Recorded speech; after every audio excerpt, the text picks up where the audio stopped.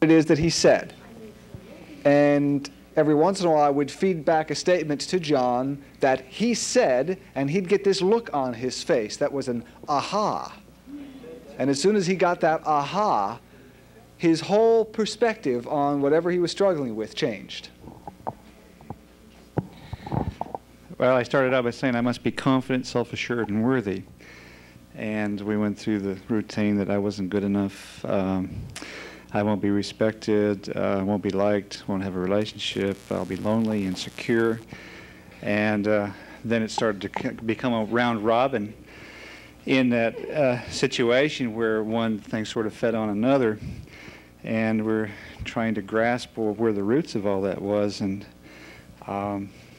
recent events in my life have made me have some doubts about myself and wonder, where I had messed up, where I had screwed up, as I put it, and in dealing with that, and knowing that I had made some mistakes. And I think when Stephen asked me, well, something about mistakes, I don't remember the exact statement, but all of a sudden, an image of my father popped in my mind back when I was a boy, where mistakes were not tolerated, and. So immediately I says, well, I cannot tolerate mistakes in myself. And so that's where the real issue was, is that I had made a mistake, and that was simply not acceptable. And I need to accept the fact that, people do make mistakes. I make mistakes, and still be confident and assured, or self-assured, knowing that it's okay to make mistakes and to learn from them and go on. Congratulations. In talking with John about that, he was basically telling us at first this belief that if I make a mistake, then I can't be confident. If I make a mistake, I can't be worthy. But as he talked about it, the more he talked, all he had to do was keep on talking, he got a different perspective of what mistakes are and how he relates to them, how he can relate to them.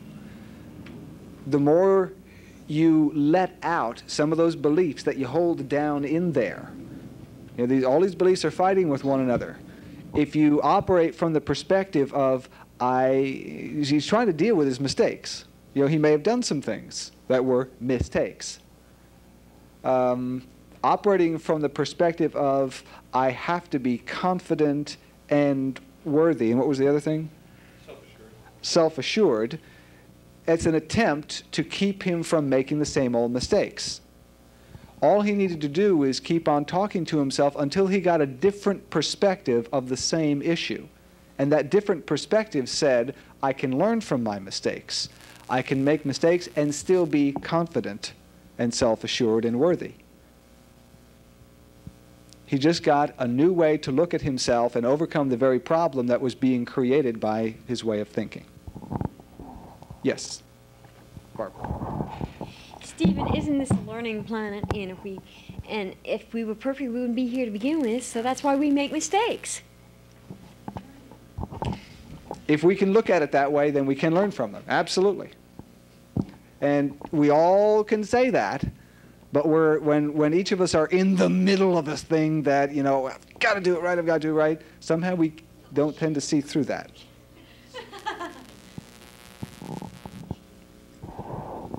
Jeanette just realized she's sitting up here in front of the camera. Where's Patrick? Patrick recently said something to me that I didn't really get at the time, but I got it now, and that is that I'm terribly afraid of people finding out who I really am. And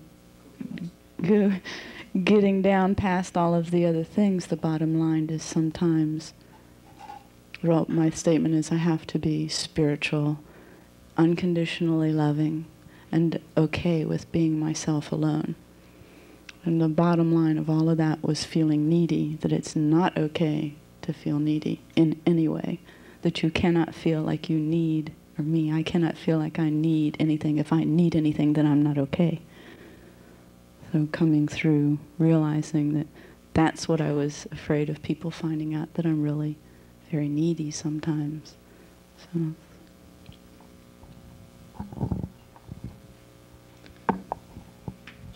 You may have noticed that by starting to do this, you bring up some emotions.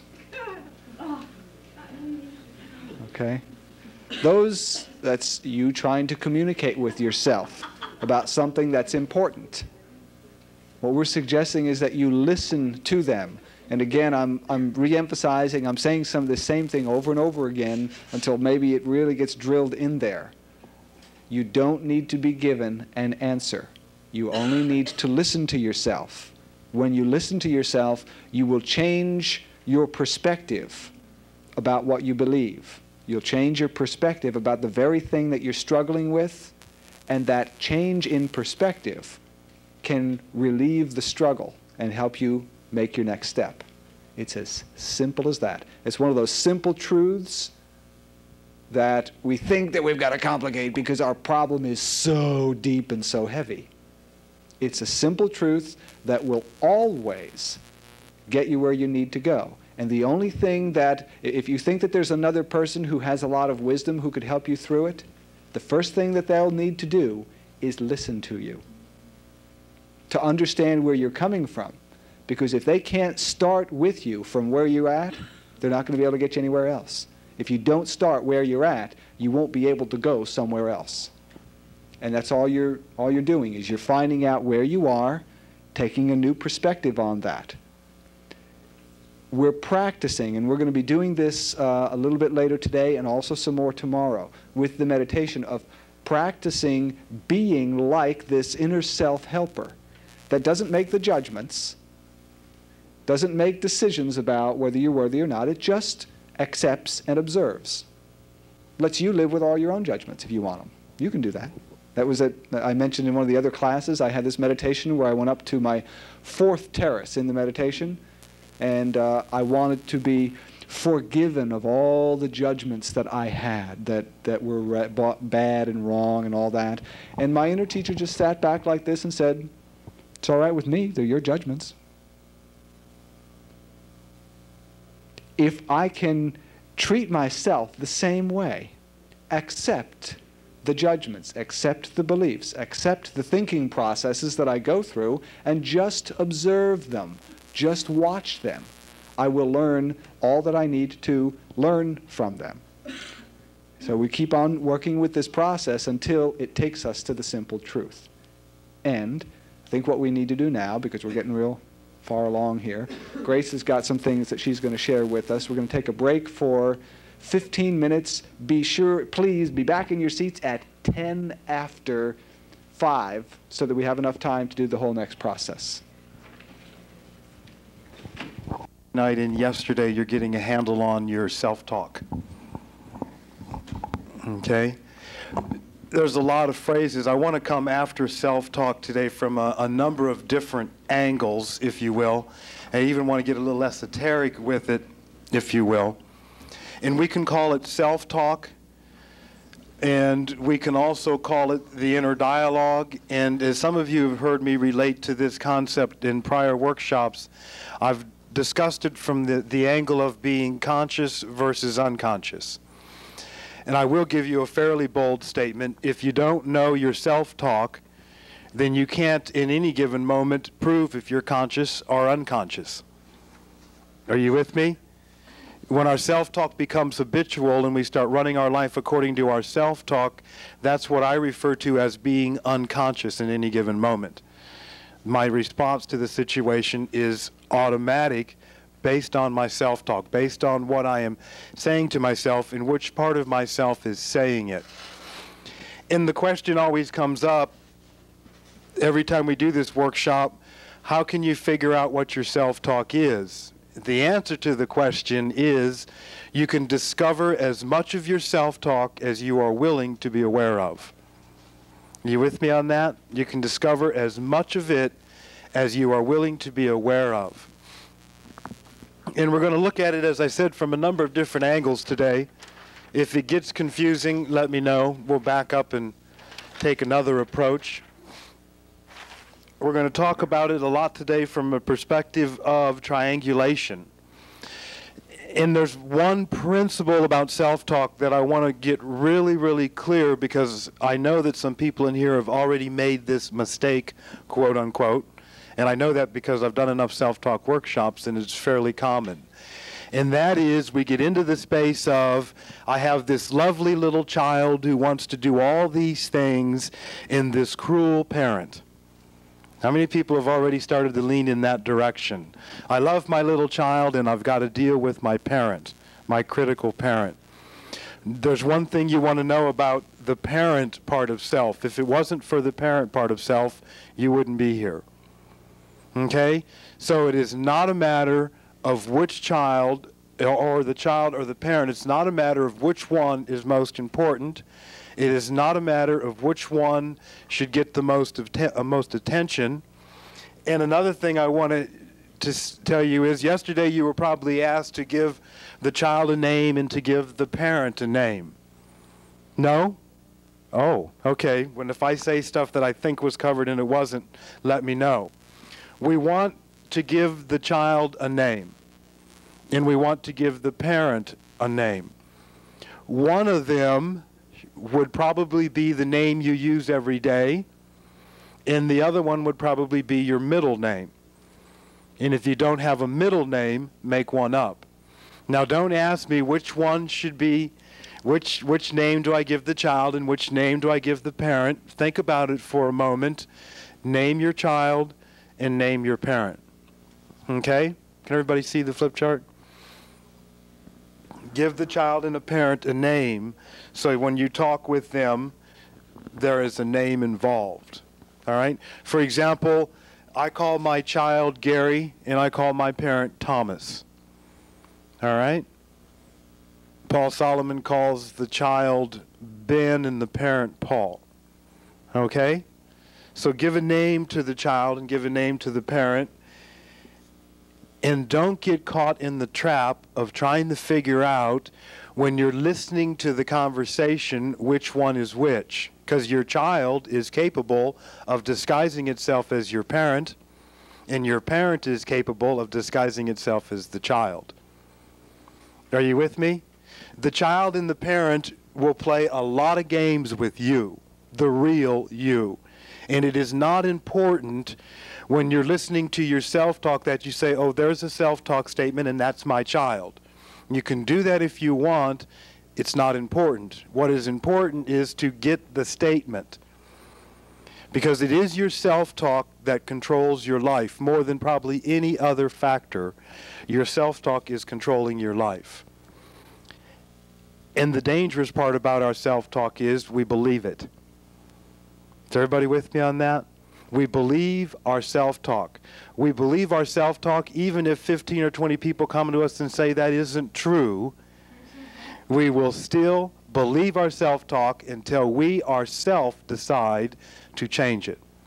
There is not a person on the planet who can make you change your self-talk or convince you it's not true until you make that decision to change the self-talk. So, don't worry about which one is which. Okay? In the diagram we're using here, this is love, truth, and heaven. This is hell and death. The line across here is the plane of earth, and we live on that plane with a child and a parent. Now, there's an interesting thing that happens, and maybe it's too bad it works this way, but it does work this way. The child and the parent cannot have a direct conversation. Is everybody with me on that? The way the universe is structured, the parent cannot say to the child, blah, blah, blah, blah, blah. And the child says back, blah, blah, blah, blah, blah. I'll explain why as we go on. I can't tell you why right now without jumping through the lecture. Just trust me for this moment that they don't talk directly. The message either goes this way or the message goes this way. Need I tell you which one most human beings use most? You with me? What is down here is judgment, blame, you should, you shouldn't, how could you? constricting, you following me? The fear side of the spectrum. Up here is the love, the supportive side of the spectrum. And the conversation is, all conversations are going one way or the other. You can scream as loud as you want to scream, and it isn't going to go this way. It's going to follow one of these two paths. All right?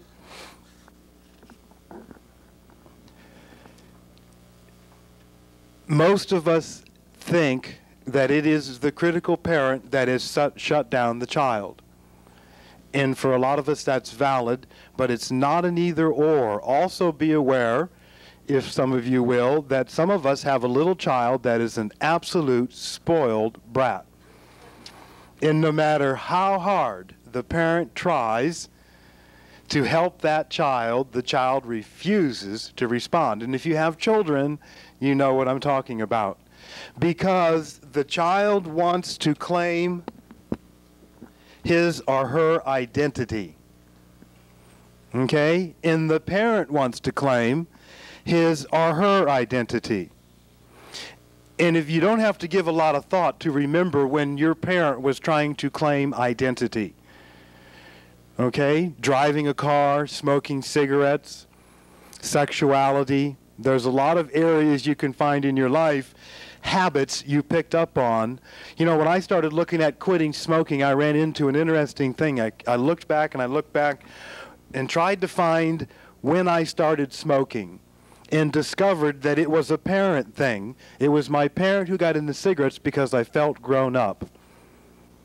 And I discovered something interesting. Every time I tried to quit cigarettes, I felt like a little child who hasn't grown up yet. Are you with me? That's how connected it gets. So all of our habits and all of our beliefs, and again, for most of us, not as a judgment, it's going on down here. It's not all that supportive all the time. There's habits attached to it. But the Master said, know thyself and resist not. And part of what he was teaching when he gave us that one-liner was, you better find out what your self-talk is, because it's controlling your entire life. It controls everything you can do. And it's a conversation that a person rarely stops. You may, at times, be able to stop your self-talk in meditation. All right? Possibly. And some of us can't even do that. Are you with me?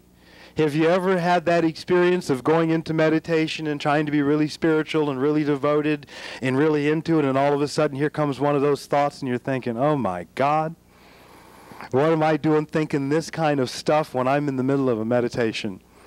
You know? Or have you ever been in church that, you know, it's interesting, these workshops we're doing. How many people in here watch Star Wars? Or Star Trek, I'm sorry, Star Trek. Are you aware that right now Star Trek is coming very close to following our weekend workshops? Have you been noticing that? Well, I turned the TV on this morning while I was just looking at the paper quick and drinking my coffee and trying to wake up, and I don't have his name, and I apologize. I got this black minister. How many people have ever seen this black minister that's on Sunday morning? He's got a congregation of about 3,000 or 4,000 people, magnificent church, and he was talking about what to do with self-talk this morning. And he was describing how he tries to control his self-talk, you know, and he's on his knees, he's in church, and he's praying, and all of a sudden he catches one of the choir girls and the mind starts, you know, and what do you do with it? And the guy was great with it. And the best part I liked about it was when he talked about resist not. And this is what the Master told us. If you start fighting with your self-talk, I can tell you who's going to win. I can save you the battle. You can't outthink the part of you that thinks. Don't try. It's designed to think. That's what these parts of you do, and they will outthink you every time. So what we want to do is change the direction of our self-talk. Rather than trying to stop having negative self-talk statements, I want to change the direction. So if the parent in me wants to talk to the child in me, what I want to do is pause for a moment and send the communication through love and back down to the child, rather than through hell. Okay? We're going to change the direction of our self-talk. So our self-talk is always loving and supportive of the child, or if the child wants to talk to the parent, we want to do the same thing. We want to change the direction. And part of what I'm giving you now is, I'm going to go over it later, we're going to give you 40 days in the wilderness with your self-talk. And every day, 2 or 3 times a day, we're going to do a little meditation, directing our self-talk through living love and back down to the child or to the parent. But I also want to tie this in for you esoterically, if you will, to one of the greatest masters that's ever walked the planet. And that was the Christ, our living love. And the Christ, or living love, did an awful lot on self-talk. And a lot of us may not be aware of that. You may find, now I find this information absolutely fascinating, and some of the rest of you may find it fascinating, you may not. You may want to know that the child and the parent are the 2 thieves crucified on Mount Calvary with the Christ. When I discovered that, I've always wondered all through the Catholic religion, all through life, why would there have been 2 other people crucified on Mount Calvary with the Christ? And if they were there, who were they? How did they relate esoterically? It's the child and it's the parent that are crucified with the Christ on Mount Calvary. Because no matter how much you love this child, there's something you need to know about the child. The child will do everything, bar nothing, in its power to convince you that it is the real you. Are you with me? And while the child is doing everything in its power to say to you, I am the real you, listen to me, the parent is doing everything in its power to say to you, I am the real you, listen to me. The 2 thieves who tried to steal the birthright. So one thing you may be interested in knowing is the real you is not the child, and the real you is not the parent. They are parts of you that are going on in your life. Not to get us confused, there are also a lot more parts of us in there. Have you ever noticed that? There's not just a child and a parent. There is also inside of you, the you that you are afraid you are. There is also inside of you, the you that you want us to believe you are. Now, how do I find out, working with all of this, how do I discover who is the me that I'm afraid I am? I want to show you how briefly, and you can do a lot more of this later, but take your pencils and papers right now and write down on a piece of paper whatever comes to you, that which you would absolutely, totally be horrified if you were that way. The more you get into it, the more it's going to work for you. You can if you want. Yes, you have to put your name and pass these in when you're done. At least list 3 or 4. What are 3 or 4 things that if it was a part of you, you would be horrified to discover it?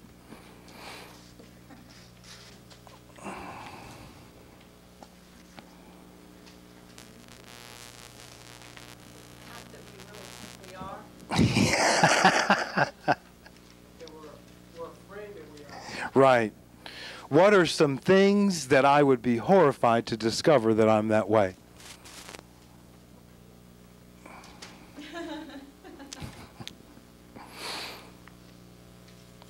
Boy, I know a joke about that, but I better not do it for the whole group.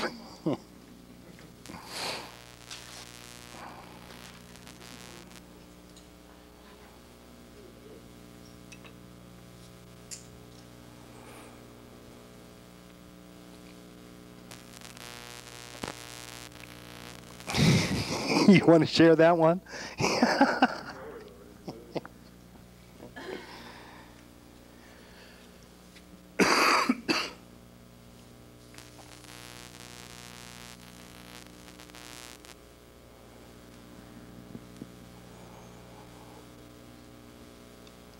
If you really want the self-talk workshop to work, list out all of the things that would horrify you if you were that way, and discover and admit that you are. Now, I'm very serious about that. I'll give you an example along these lines that I'm going to change one. I was doing a workshop in Holland one time, and we had a lady in the workshop, and she wrote down things like beating other people, being cruel to other people, being vicious with other people. And then she raised her hand when I said, "You are your list," and she said, "There's no way." And just trust me when I tell you, if you would have been in this program and known this lady, you would also know that that's how she treated herself. She was so hard on herself, it was unbelievable. It was cruel looking, the way she would beat herself, okay, and tear herself down to herself and to others. So the only way I can have a me that I'm afraid I am is to already have discovered that part of myself. And that's what starts to make up the me that I want you to believe I am. If you're not following me, ask me. Yes? I mean, negative part of us is what our minds want us to. Not be. What? Yeah, well, our minds don't want but the negative wants us to think that would be.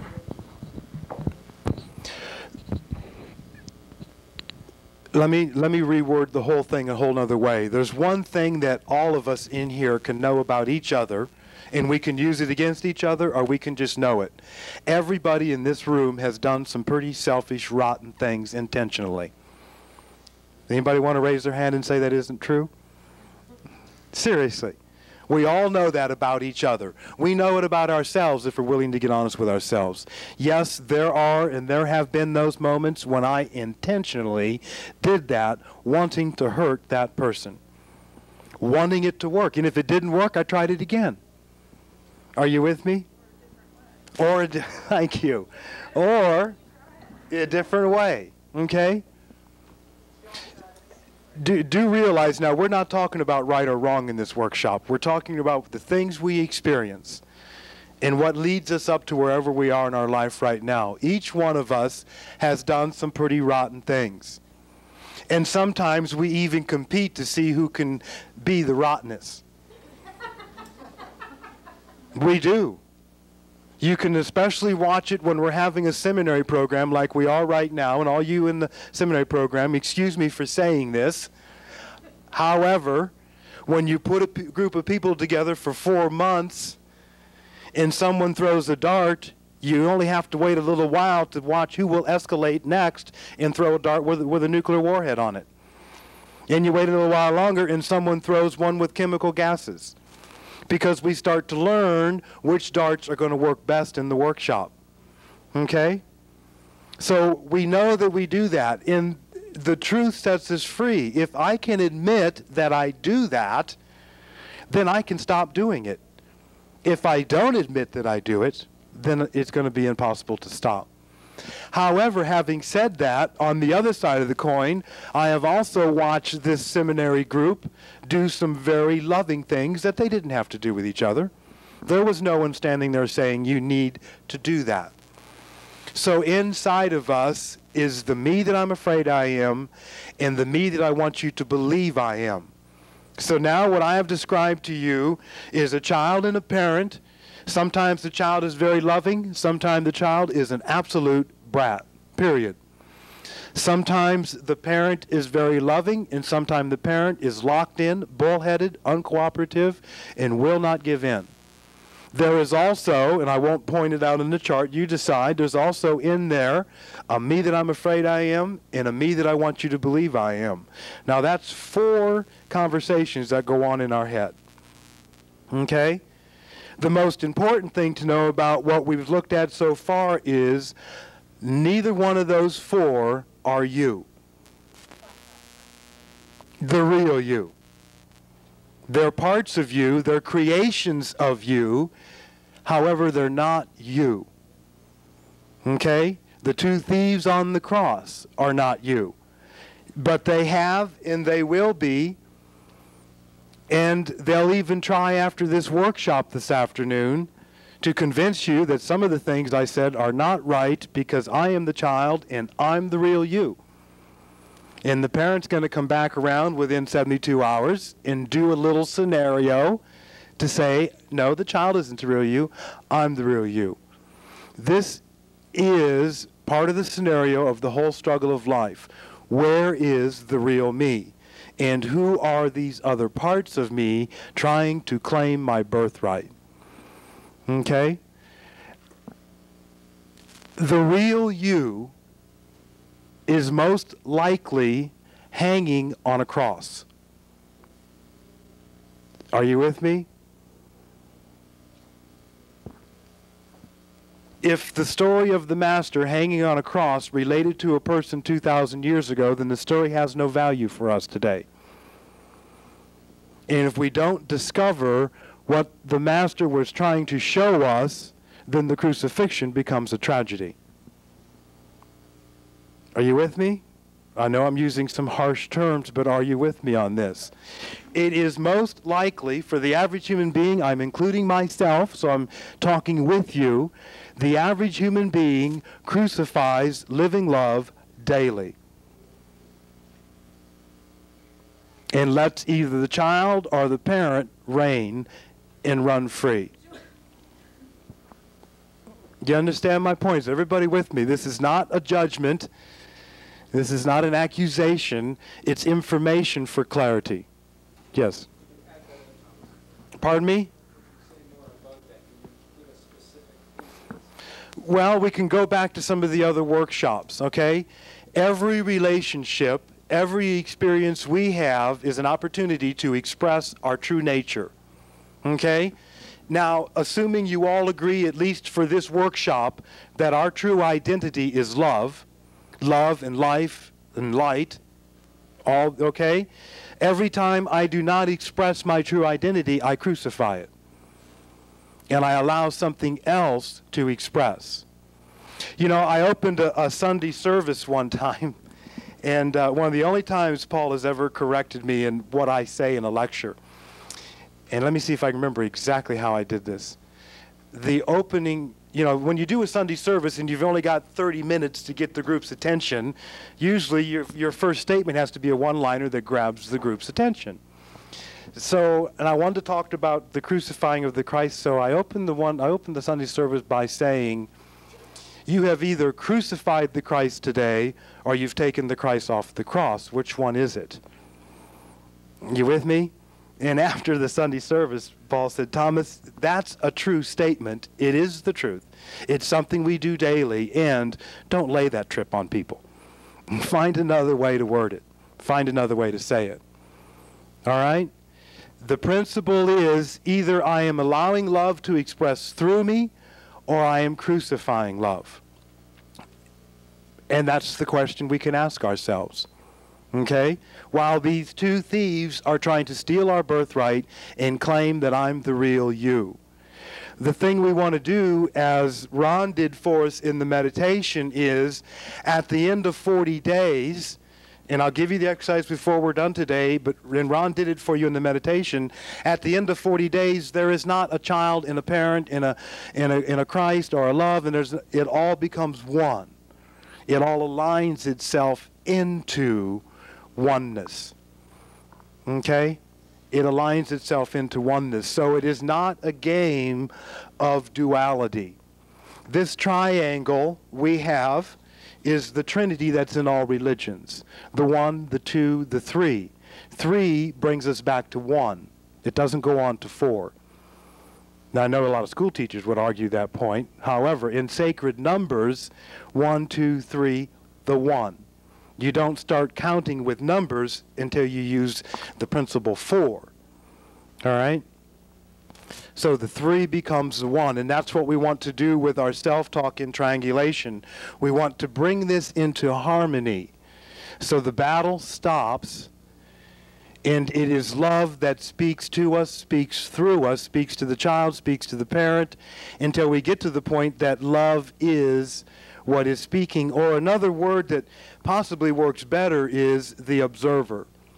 How many of you have met the part of you that is the observer? You know, while all this activity is going on, there is this part of us that stands back behind and just kind of watches the whole thing. Just stands there and watches and is very loving and will not give input if not asked. And here's something else you may want to know. If the child asks love for input on how to control your life and the parent disagrees, love will not respond. Now don't misunderstand this. Hold that until we do the whole lecture.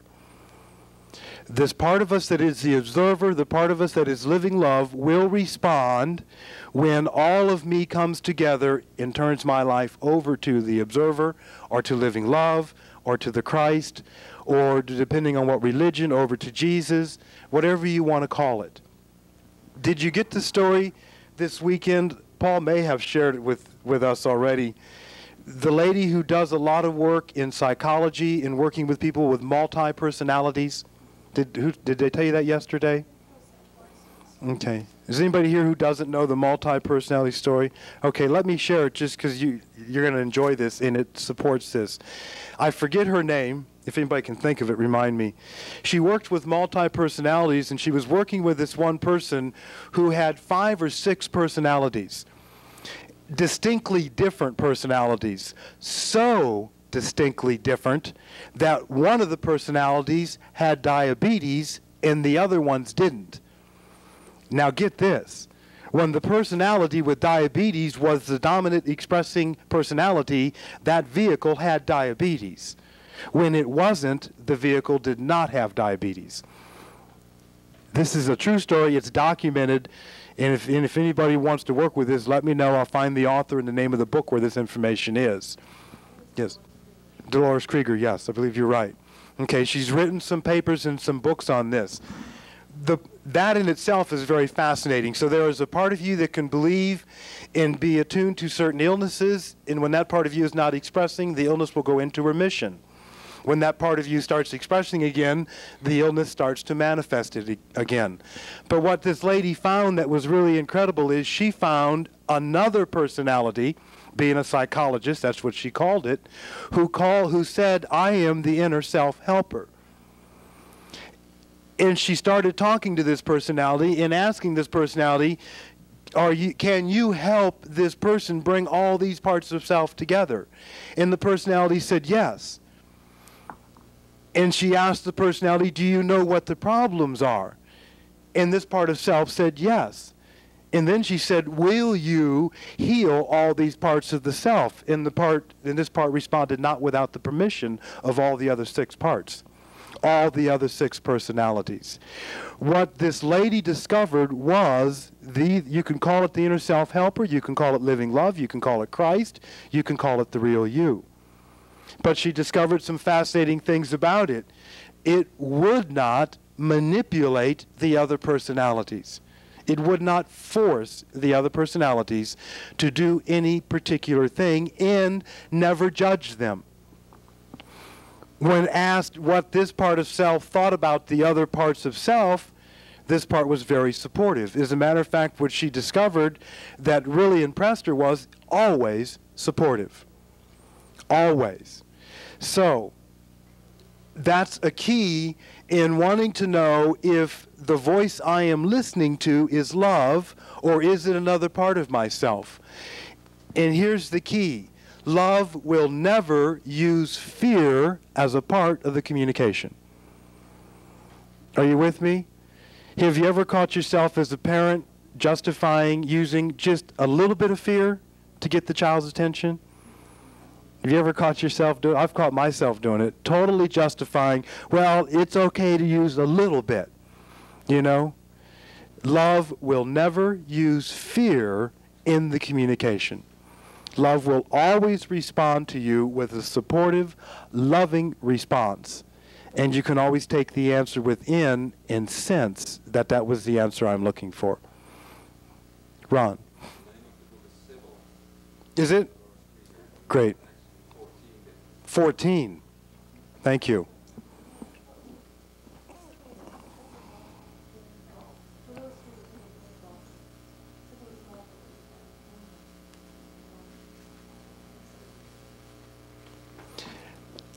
Now, what happens as these two argue with each other, what we begin to build is a veil. And a veil is the word you want to use. We begin to build a veil because the real us begins to believe in vulnerability. Okay? Can you remember, and I'm sure each one of us can either remember, has dealt with it, or still needs to deal with your first traumatic experience? Are you with me? If you can go back far enough, maybe it was even the birth experience, the first traumatic experience, and we start to build this veil that we start to stretch between the two polarities. Okay? However, this graph doesn't give you the clear picture because we really stretch the veil between these two polarities. Okay? So we build a veil in between here. And the veil looks something like this. It's interesting how it happens. We stretch it across here, and on the side of the veil that you're looking at right now, Thomas is showing you a veil that says, "This is the Thomas I want you to believe I am." And I'm sitting here looking at all of your veils, looking at the you that you want me to believe you are. Are you with me? We use our personality, we use our character, we use our education, we use our looks, we use clothes, we use makeup, we use cars, we use houses, we use careers. All of those things are a part of this veil that is now stretched between heaven and hell, and the child and the parent. This is why you can't talk directly to the child and the parent. There's a veil between there, and it's stretched tight. And it is very difficult to get a person to open that veil. The sad part of the veil is the side of the veil, again, that you're seeing right now, right this minute. I don't deny it. I wouldn't be standing here without it, most likely, is a veil that says, "This is the Thomas I want you to believe he is." Isn't he a good lecturer? Doesn't he know his information? I hope he's dressed appropriately today. Hope his hair looks all right. Are you with me? I hope you can smell my perfume and not my lack of it. I'm serious about this. You got me? That's what I want you to see. You know what I see from my side of the veil? The me that I'm afraid I am. Has anybody not had the experience? From my side of the veil, there is this me that I'm afraid I am, and I'm thinking, God, I sure hope they don't find out that I don't know this material. I'm winging this stuff up here, you know? Or I hope they don't find out that I can feel the sweat dripping down my back, and that means I'm going to be smelling here in just a few minutes, so I'll leave quick. Are you with me? Behind the veil is a you. And for a lot of us, that you is dead. Are you with me? It's on a cross. It died. It was crucified. For fear of whatever. For fear of whatever. So we put on all these nice clothes and we spray cologne or perfume and we do all of these things. And if you sit eye to eye and look at me long enough, I'm going to look away because I don't want you to know that I got a dead body in here. And if I try to look into your eyes long enough, you're going to look away because you don't want me to know that you've got a dead body in there. So if we put on enough perfume, we don't smell dead. Are you staying with me? No, because I just think by myself that I take now certain things sometimes powerful when I felt this won't be alive. I didn't hear all that. I did it alone and nothing, and that was it that I did Just when I was there. get a mic. I stopped because I felt alive, and when I felt really happy and want to be faster in, then I take sometimes powerful to express in life, not my death. I still didn't hear that clear enough to answer it. It's on. But it's Okay, try it again. After years that I was completely destructive to myself and completely dead. Okay. I didn't take any parfum of nice clothes, of all the things. When I changed that and get in touch with my life, then I start to take also parfum. So when I now put on parfum, then is that an expression for me of my life impulse and not of that. So how do we see that? Okay. If I'm hearing her, she's saying, yes, I was dead for years and now I'm coming alive. And I agree. I'm not disagreeing with that at all. Grace. Oh.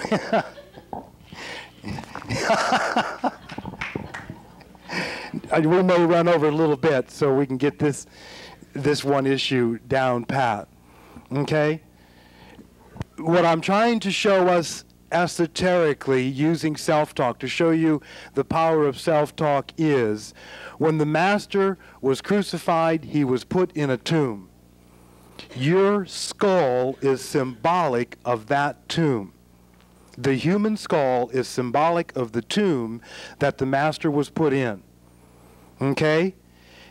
And when living love, supposedly as we say it, although the way we're saying it is not true, let's put it this way. When the Master left the body, the veil of the temple was rent from top to bottom.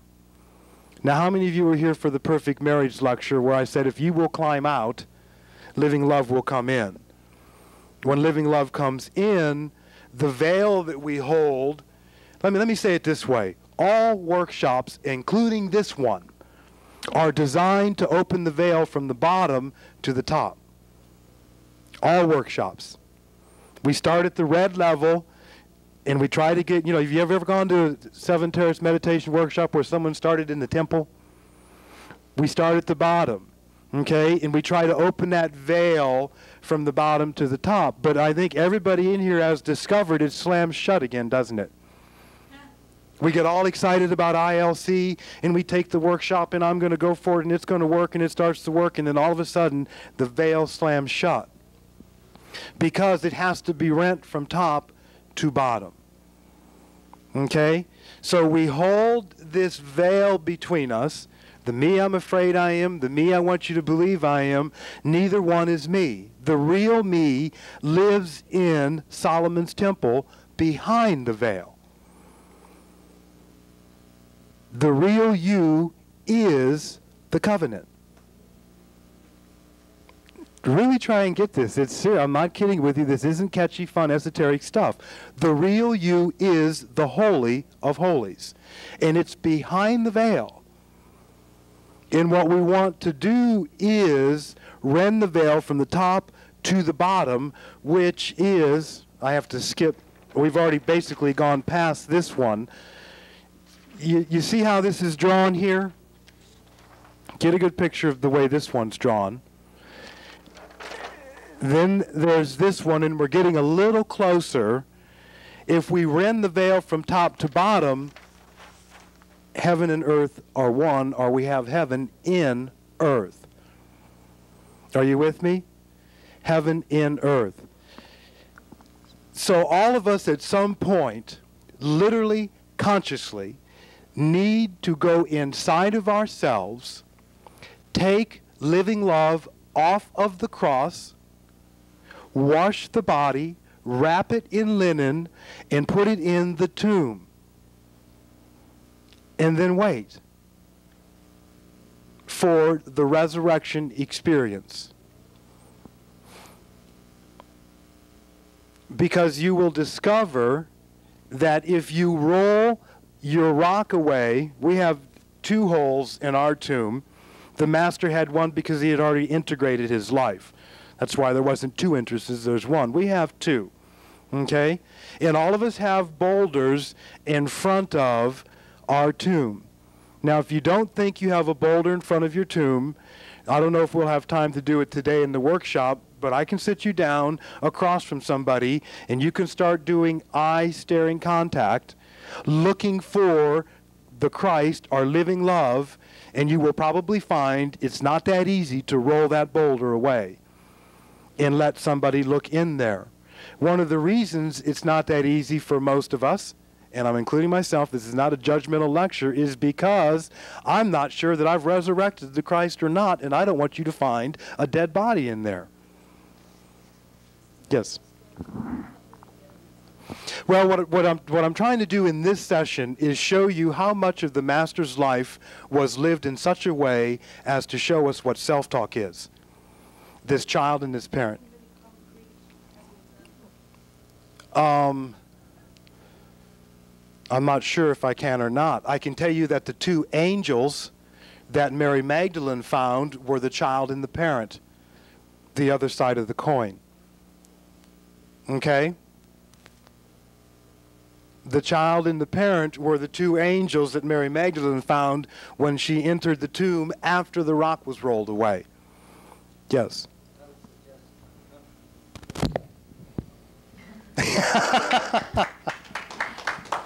I hope that's a compliment. All right? What I wanted to show us in this session is the two thieves are the child and the parent. They're trying to steal our birthright.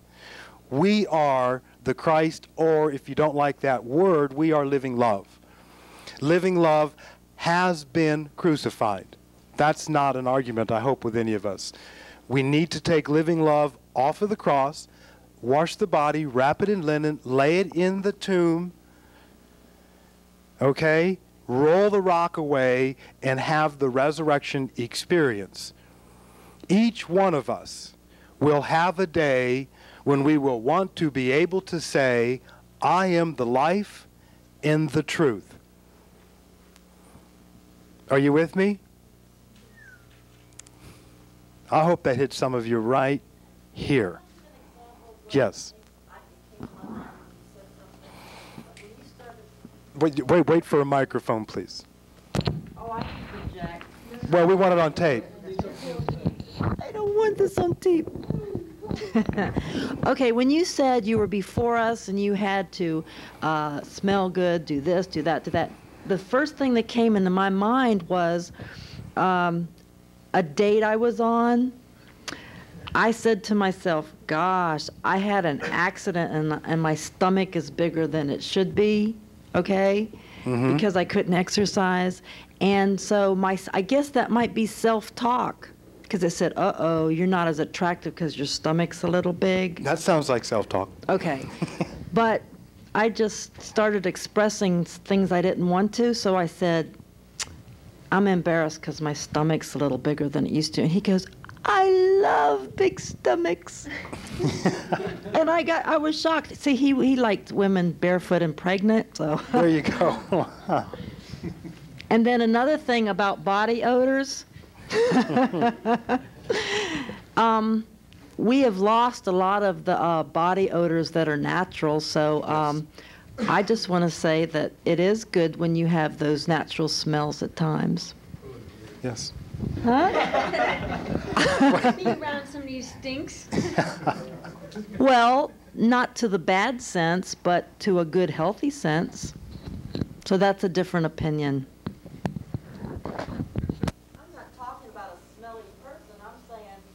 Never mind, Right. I don't understand. That was a metaphor. We hear you. I thought you meant somebody who's taking a bath. No, not that, but you know how men go, oh, I didn't put my deodorant on, and it happens to smell good. Oh, that's all. Not a smelling person. So, let me wrap up this session. Go get some deodorant on and come We have the two thieves who are crucified with living love, both trying to steal the birthright. We have living love taken off the cross, put into the tomb, wrapped in linen. The rock is rolled away. At that point, the two thieves, or the child and the parent, become the angels who Mary Magdalene meet, and living love is now a gardener. Are you with me? So what that tells us is, I take the parts of my life that I thought were bad, ugly, wrong, and dirty, I put them into the earth as compost that they may give new life. And the real me, the real you, comes out of the tomb and expresses itself. That's all tied into this self-talk workshop is the point I wanted to give. You've got your two thieves. You've got your tomb. You've got the rock. I am not trying to get anybody this afternoon to roll the rock away from the tomb. My point is to get all of us familiar with the fact that there is a tomb, there is a rock, and behind that rock is the real you. And all we have to do to let that part of us out is rend the veil. I used to say rent the veil. Rend the veil from the top to the bottom and allow that which we really are to come out. And one of the ways to do that is to know what our self-talk is, because your self-talk makes the veil stronger and stronger and stronger and stronger. Okay? Let's take a break and come back at about 20 minutes to 5.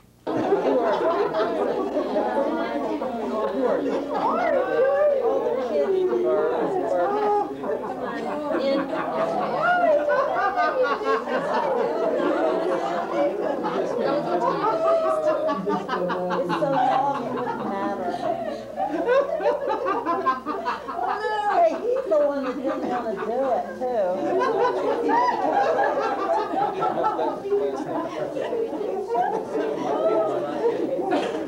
We're doing standing up. We're doing the standing nuzzle.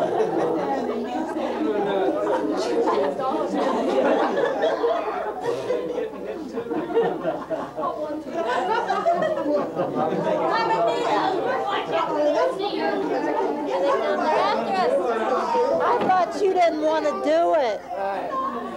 I thought your face is so red. Everybody get a picture.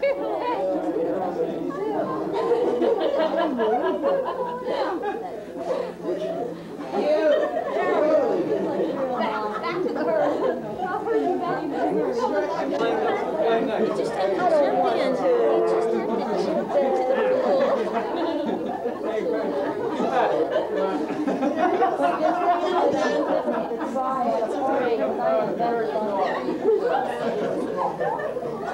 Miss David?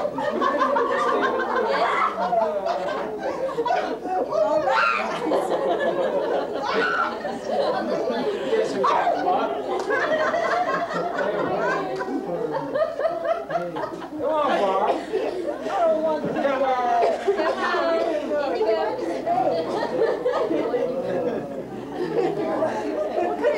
I'm starting to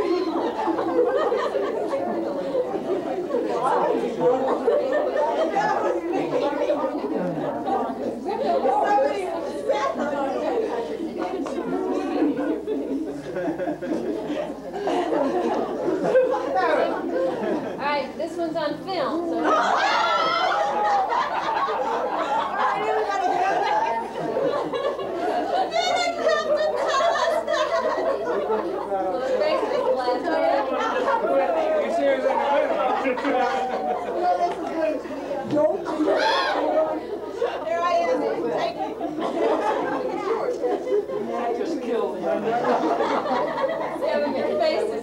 What's happening to you, Marcus?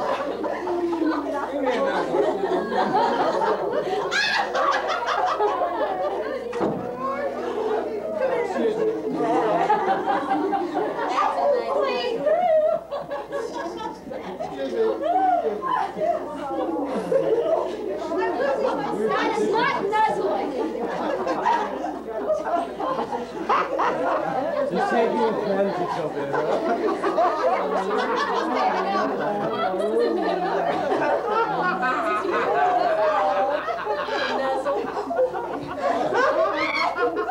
The one that didn't want to do it.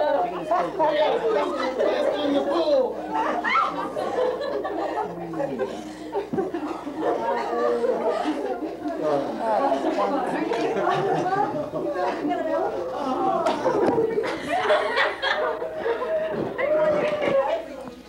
I guess we were all having fears somewhere in there, somewhere else. You can never tell.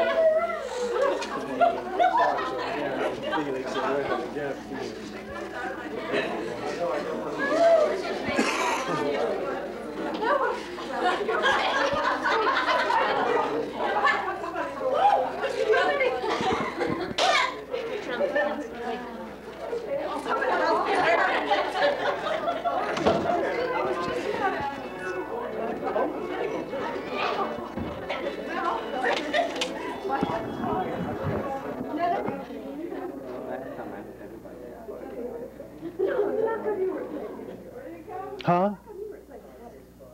Oh, I am. From up here. Got all these people watching you. Right.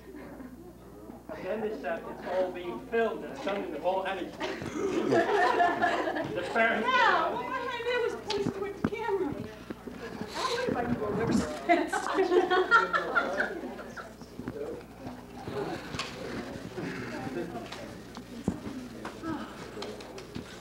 Okay.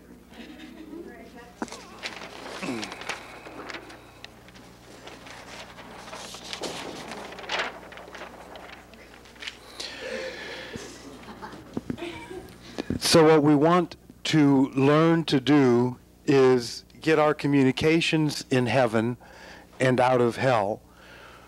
If you will, we want to take living love inside of self off of the cross.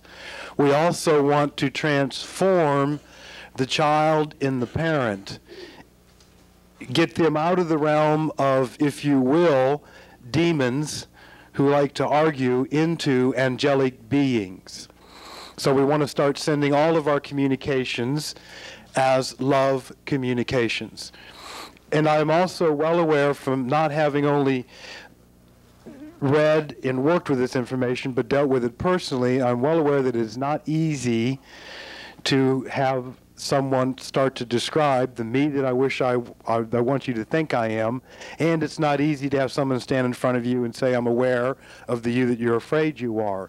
And yet, as we've talked about in the last couple weekends, it's the truth that sets us free. If we try to hide any one of these parts of self, then we have the rock back in front of the tomb. And we want to roll the rock away from the tomb, so we can simply be that which we are. Now there's a couple, I'm going to give you a 40-day in the wilderness technique